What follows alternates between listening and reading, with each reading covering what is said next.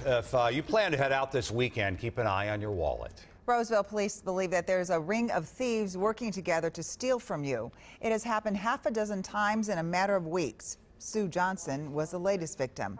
She spoke with WCCO's Jennifer Mayerle.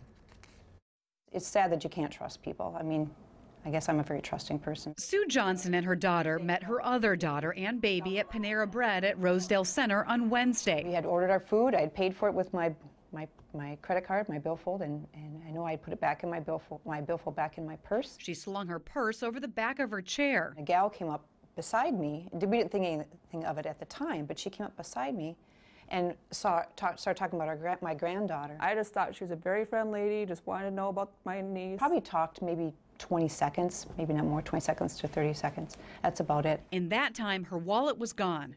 By the time Sue discovered it, her credit cards had been used over and over again. My bank card was able to be used at 4:30, 4:37, 4:22. Police want your help identifying these people.